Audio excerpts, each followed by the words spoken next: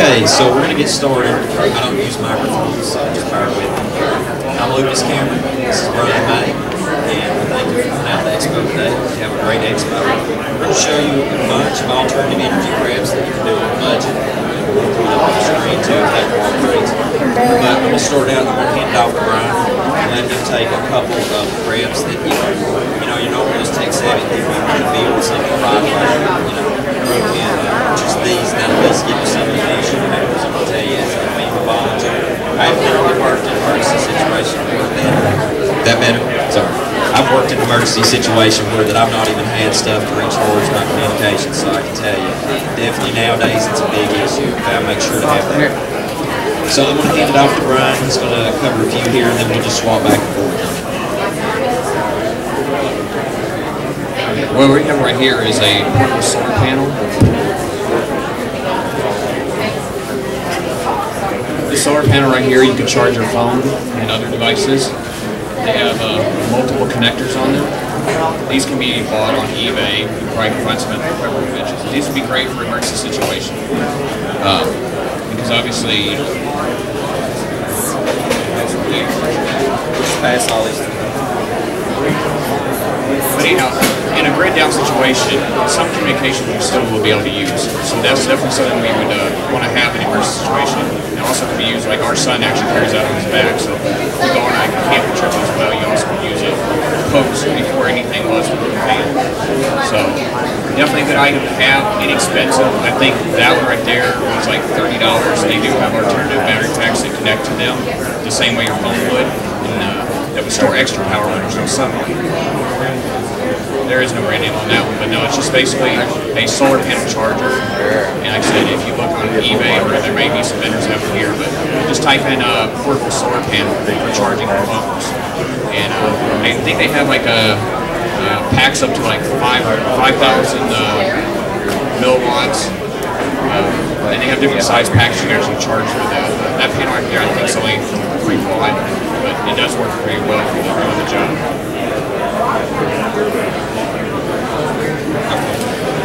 Now here is another option for portable solar, and this is by Gold Zero. But I will tell you that this is a good panel, but it's pricey.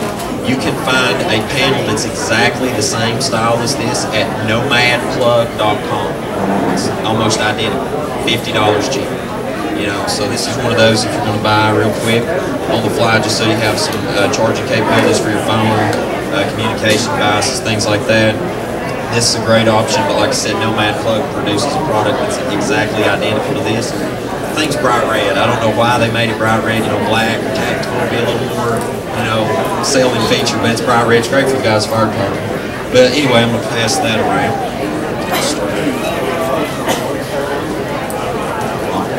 I'll run through this one here. This one right here, if you do not buy this at this expo before you leave, I'm not getting paid anything to tell you this. That gentleman that's on the other side of that back there, Alan at greeninnovative.com, shame be upon you if you don't get you one of these if you want rechargeable batteries. This thing is equivalent to 90 batteries. Okay, if you have to buy batteries, this is equivalent to like 90 batteries. You can't buy rechargeable batteries for the cost of this shit. This is like 30 bucks. Everyone, all my friends that are in the town that I live in, emergency services, I got this from fire, EMS, police, and from guys on my FEMA volunteer team. We all have this. And the EMS actually done a test with it the other day. It's great, and it's rechargeable, safe to use. If you like, for instance, say you have like a bow thing. Does anybody know anything about AMRAP? Okay, the bow thing insert, you can put these in that. So it's great. It uses salt water, not to be profane in an emergency situation. If you had to use the bathroom in this, you had enough salt out of your body to charge your own batteries. So it's pretty neat using human power. Just pass that around. But you fill it with salt. The salt packets come with it. You put water in it up to the field line. It's made in the USA, China. So anyway, it charges up the batteries, and it's just a super awesome tech product to have for grab.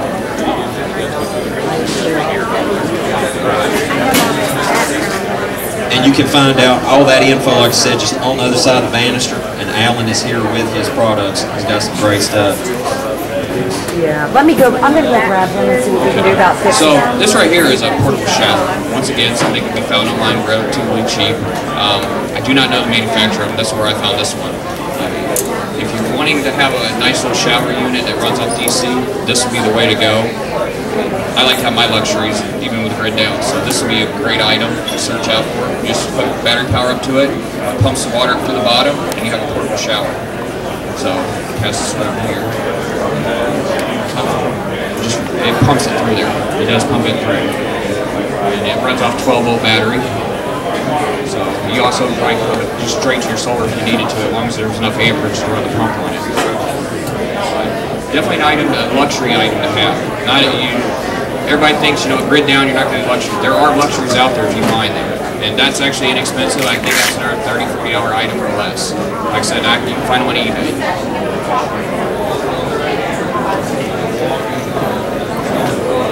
Although this is not an alternative energy prep, we threw this in here because we're talking about technical things. Everybody wants a Geiger meter, and they're very expensive. Not only that, but they're expensive to have them calibrated. Ever since Fukushima, the disaster happened, there is a company in Japan that they came together as a non-profit to create a Geiger meter that anybody can use anytime on the go. And that's it right there. You plug in your smartphone, if you got an iPhone, iOS device, and plug in, they make all sorts of them. This thing works great. I tested my house and we're radiation free, so that's a good thing. But, you know, someplace in the world, you might have to worry about that. But, you know, where I live next to Oak Ridge in Tennessee, so there's a huge opportunity there that terrorists never want to attack us. That's a hot spot. So, good thing to put up. It's very inexpensive. It's like $50, and if you bought a Geiger meter online, they can run into hundreds and hundreds of dollars. Very easy to use. The app for it is free on the App Store, so you don't have to pay out for that either. Okay, back to the shower thing. Another great thing, hot water. These right here you can find at Missouri Wind and Solar, just DC power. I think this one's up to, this is a 250 water, but this will heat the water for you. So another solar prep that you can use to have a luxury item.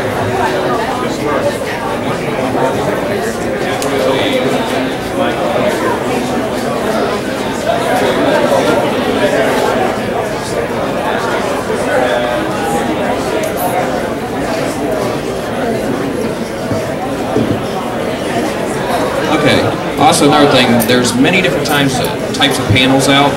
This is a amorphous cell. Now, the difference between this and other actual panels is this is glass with the cells deposited on it. Now, these right here work great in low light. Many panels, if you, let's say, a bird droppings on it, it disables most of your panel or all your panel. Something like this is good if you have less, I guess you could say obstacles. You know, I mean, not basically, if we would have something to obstruct this, you would still actually have solar capabilities versus the other panels where if something gets on it, you know, if someone blocked it correctly, it disables the whole cell. So definitely a good item to have instead of all the expensive ones. I try to have these type of panels and then the more expensive types. So this is like, I guess you could say just one of the panels that have, like I said, low light.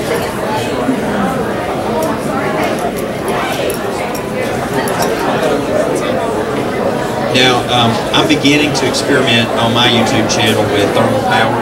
It's something that we're going to hopefully have full blast come this fall. We'll show you how to build an entire thermal power unit that you can set on your stove. But should you want to buy one, this is a new product that's going to be on the market. It's not even on the market yet. This is one of the prototypes.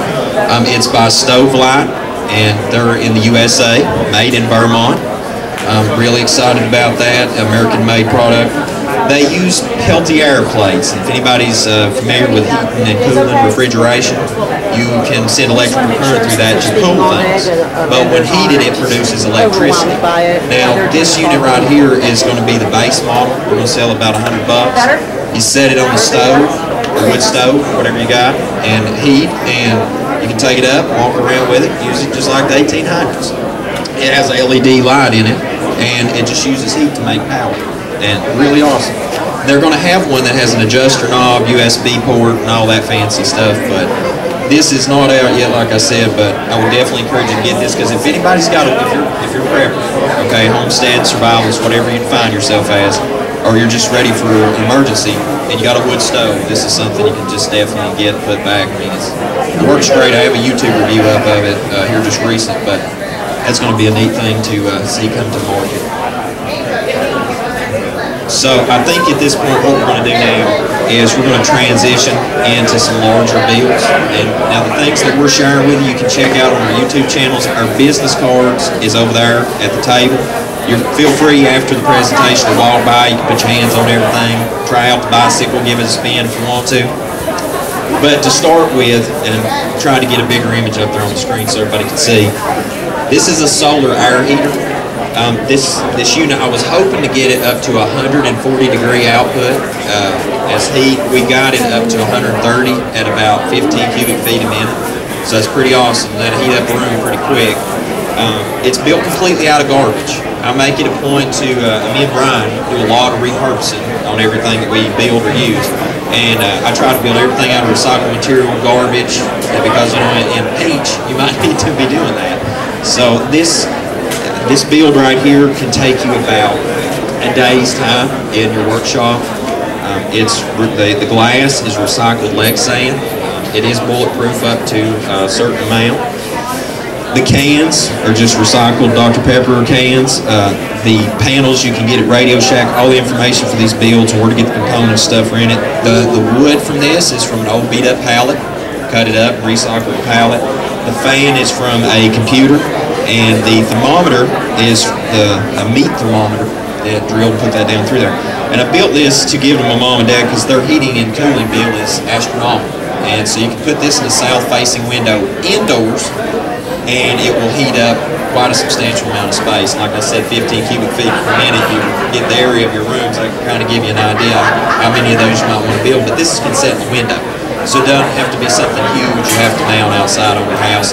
The build cost of that, if you're very careful, it can be about $50.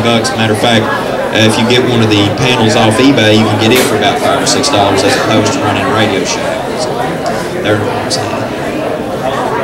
You know, I want to show something else that y'all can be looking out for. There are many places other than Prepper Expos to get cheap and inexpensive preps. 25 cents. Each one of these water filters do 40 gallons of water. Like I said, 25 cents, found them at a Walgreens on clearance. Finger splints, a dollar bill store. Y'all have it right here in this area, you know, an emergency situation. You know, cold packs, knee supports, thermometers. All this stuff can be found at dollar bill stores. So not all preps have to be expensive. That's when everybody comes at us and says, well, I don't have a lot of money to prep. You don't have to have a lot of money to prep.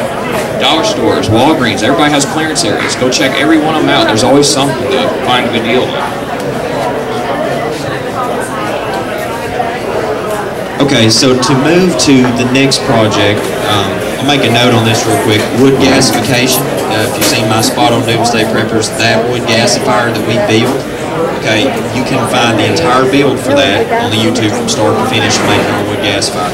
But I will caution you, out of all the build preps and things that I build and share with people, please be careful making that, because, you know, wood gas can be dangerous. Okay, you can make yourself, it's very flammable. Okay, so unlike other things, you're just dealing with electricity. That's going in, pumping into a generator, and then making fuel in place of if you need gasoline. But the entire build is step by step from start to finish. It's not a very expensive build. The most expensive component is that hose coming off right there, because you have to get racing quality, I'm talking NASCAR quality heat hose, because it's the only thing that'll hold up to that kind of temperature. Because when you get wood at 450 something degrees, you are definitely cooking. And that char gas comes off and makes your fuel. But that build video is on there as well. But I'm going to step over here to the bicycle generator now, because many people prep alternative energy preps. The one thing the government, NASA, and even people like us want is something that is EMP proof. Okay, there's very few things in life that are EMP proof. That right there, that lady's holding right now, the stove light, it's EMP proof. It takes heat. Those batteries back there, chemical process, EMP proof. Human power, EMP proof. Yes, it does have a blocking diode in it, but even if the diode was fried, you could begin pedaling, and the path of least resistance is going to push the power into the battery. When you're getting close to done pedaling, pull the lead off, and you're not going to be back feeding. Yeah, absolutely. So to begin with, I'm going to just kind of go over the initial concept, because me and Bryan talked about this back and forth. We live states apart, but we spent a lot of time going over ideas, brainstorming. And he sent out the motor to me because I had most of the components laying around, and it doesn't take much power, much pedal power to make power. My son can do this as a casual ride. And okay, so we're going to be making voltage here just shortly, right there. Okay. And the amperage is down here, but if you can't see it good right now, just come by our booth in a little while and we'll show you. This is one of the easiest builds that we've ever constructed. Okay, it's just a day's worth of your time. The metal framing you can find at Lowe's. Just buy you one of the shelf kits and throw the shelves away. Just use the metal. The thing that we done different in concept is we kept going back and forth. You see all these people, they have an alternator, they're on that bicycle, and they're like, and they're about to stroke out. Well, we took a extremely high voltage DC treadmill motor that's designed to move move me, fight against us, and we rewired it so that, there's no controller wires. We just cut that out of the way. And so all you have is your hot and ground lead coming off, so now you're the motor controller, and now you tell it how much voltage you want. And so I'm going to hand it off to Bryan and let him further take you through how that we went with this concept. Okay, any treadmill normally would have something similar to this. This one right here is a 95 volt and 9.1 amps at 4150 RPM. But mind you, that's at 95 volts DC. When you cut that down into a lower...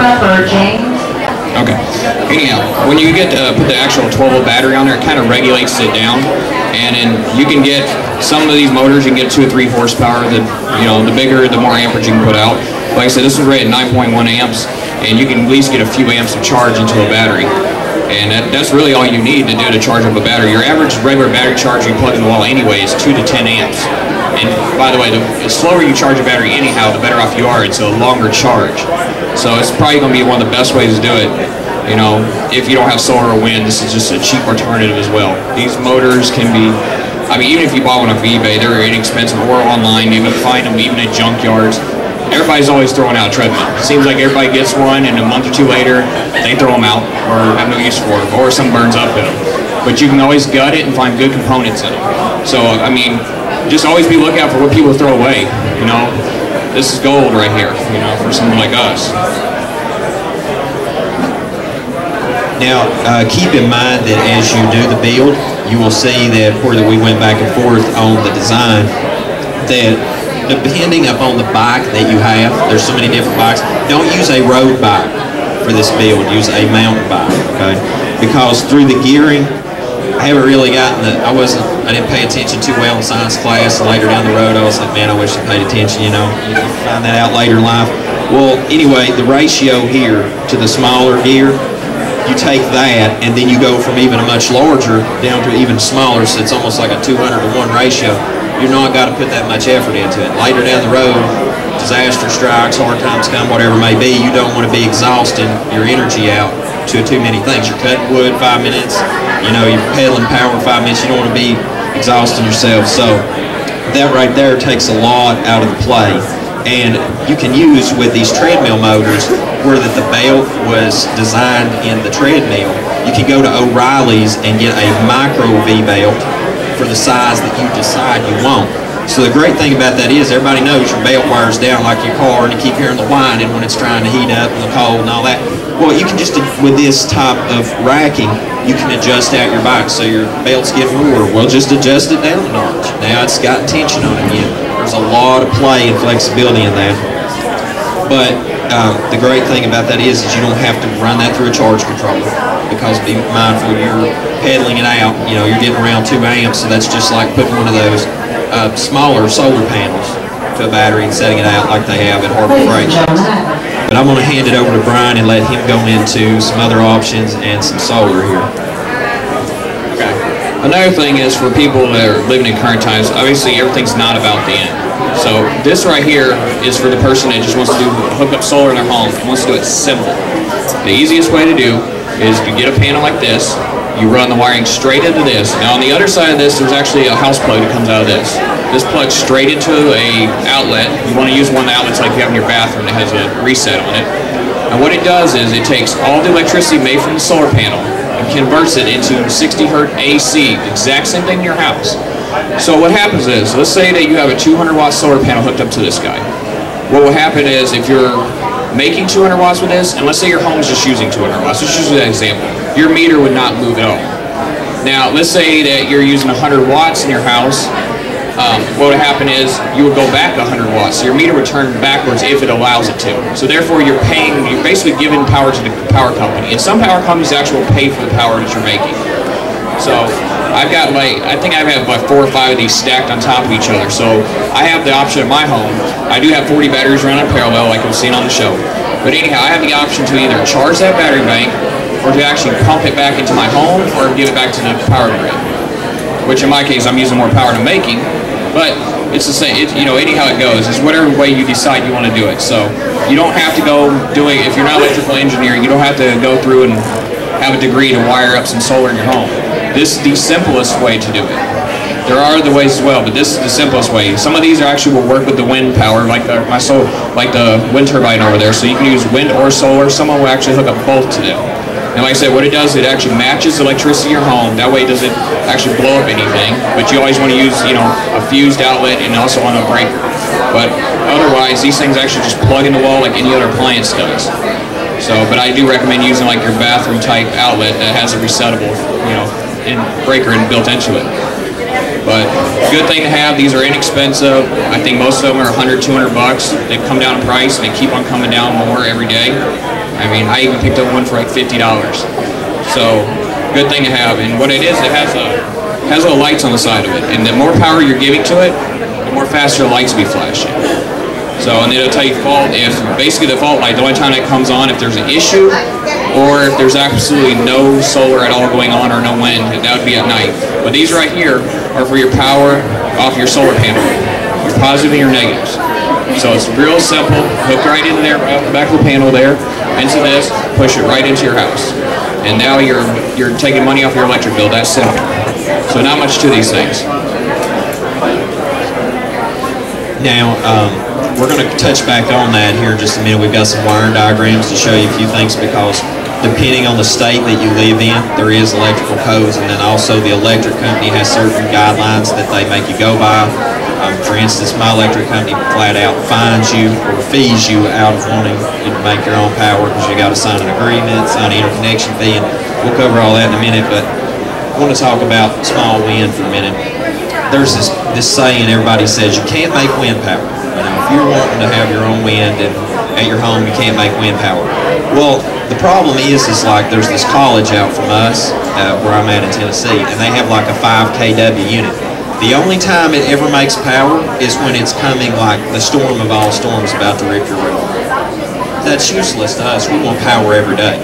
As you can see, me and Bryan have a different concept. We use small wind, and we get power all the time. There's almost not a day goes by that the wind turbine that I built for my dad, which actually you can see, that's my unit right there. There's not a day hardly goes by we don't get power off of ours.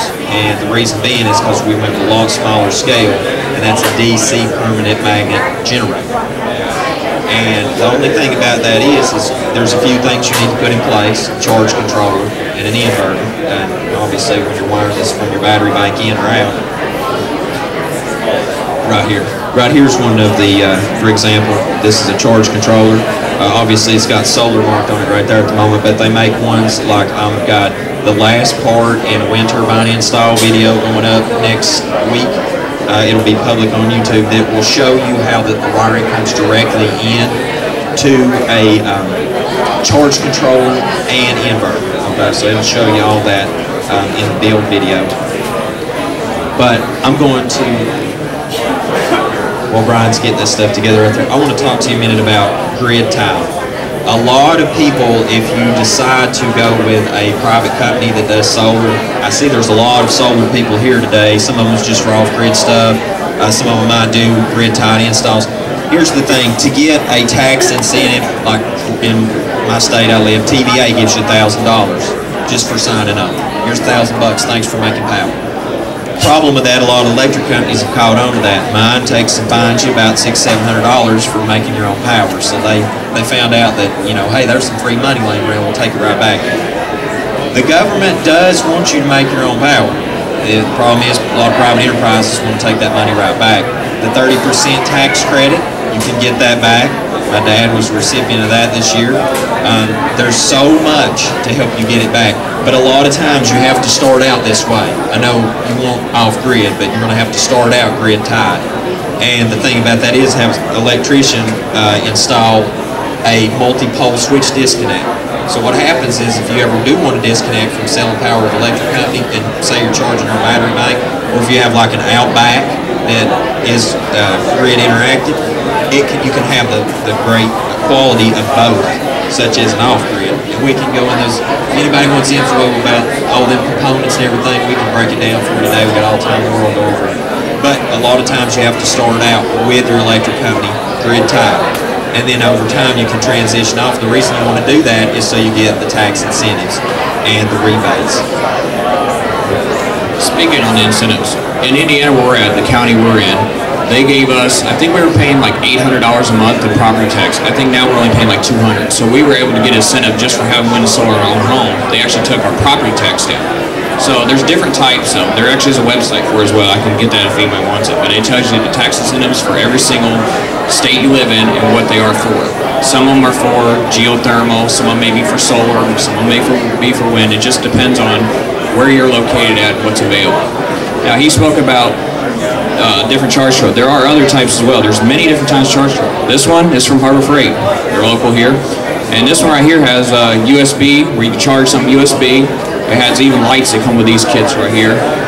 Digital readouts. So, you know, there's all different kinds of components. What you need to do is do your homework and see what's going to fit you.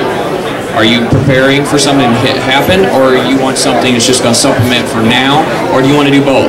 But the main thing is to always have backups and backups. That's what we always say as preppers. You know, you must have backup.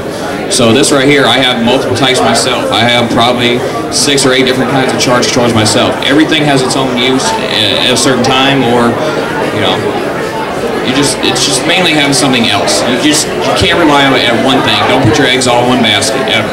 So. And another good hitting thing is when you're doing wind and solar, you need to know what your wattage output is of your panels or what you're using. They make a device called a kilowatt. They're available at Home Depots, Lowe's, all of them have them. I think they're 20 bucks or so.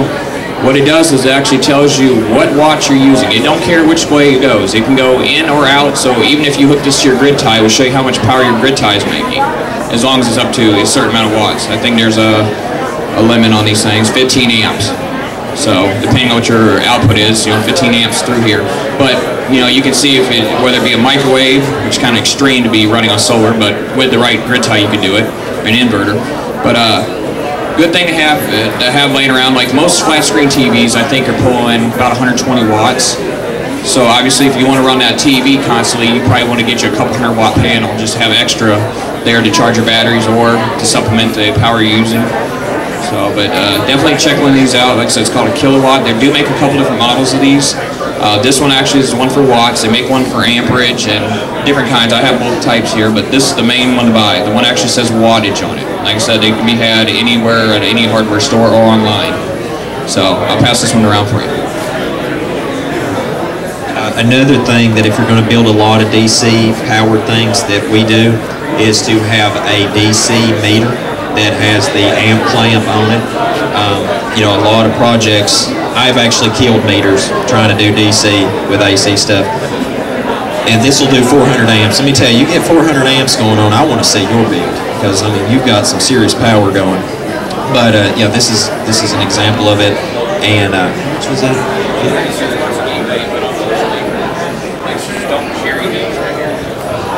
Unfortunately, I had to order this from China because unfortunately there are snap-on versions of it. Like in our audio store, we bought the snap-on version of it. They're like $300.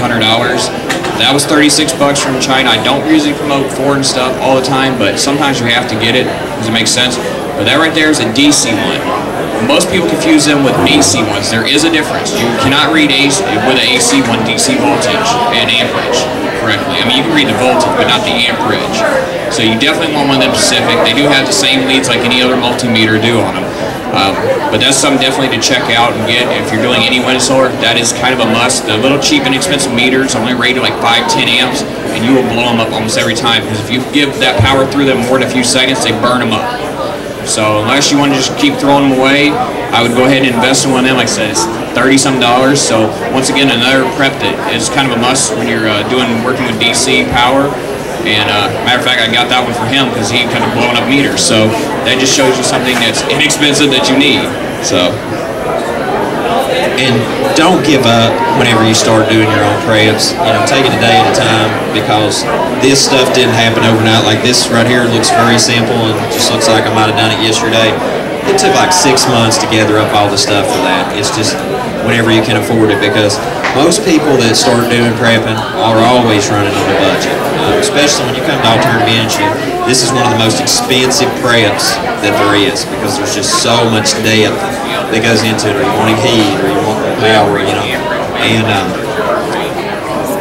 I'm gonna wait and ask Bryan. Anything else? I guess at this point in time, we kind of say what we got to say and be done. But if you've got questions, if you've got any questions you'd like to ask us, please feel free to ask us. And like I said, we're both going to be over here at the booth all day today, and we'll be back tomorrow speaking at work tomorrow. Stay tuned. So, like I said, if anybody has any questions on the wind, solar, anything, like I said, just come up and ask us, and we'll answer anything that you have questions on.